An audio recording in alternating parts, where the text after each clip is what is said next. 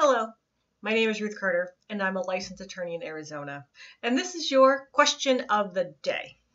So, we are still working on the questions about the GDPR, General Data Protection Regulation. New EU law going into effect May 25th, 2018. Impacts anybody who sends email, commercial email to the EU or processes data about natural persons who reside in the EU.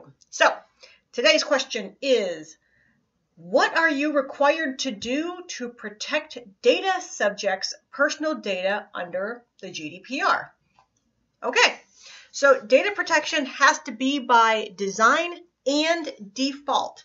So, and what is the right level and type of protection in your situation comes down to the cost, the available technology, the purpose for which you are processing or using people's data, and you must implement the appropriate technical and organizational measures to protect personal data.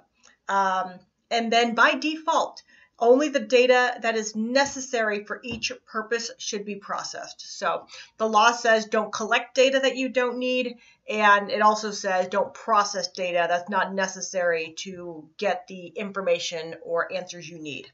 And then you must maintain a record of all your processing activities, but this may not apply to companies who have less than 250 employees, unless there's a high risk to the data subjects' data.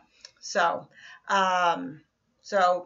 look at what you're doing and ensure that you are taking the appropriate level or implementing the appropriate level of security to protect their data, depending on the risk involved in the event that there is a data breach.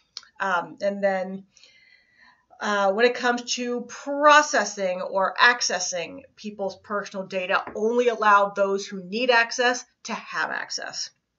So pretty self-explanatory, but these are often things that I tell people to do anyway, especially when it comes to only having people who need access to the data have access, or only asking for the information that you need to do the work you need to do on behalf of the person. So this is just making it law, at least in regards to natural people who live in the EU. So this is a complicated law. It's 260 pages long. I don't recommend reading it unless you're required to.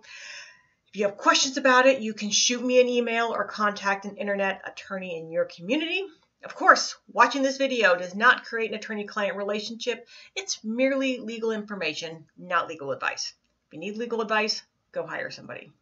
That's all I have on this topic for now. Please subscribe to the channel. I put out new content every week. And until then, I will catch up with you later. Take care.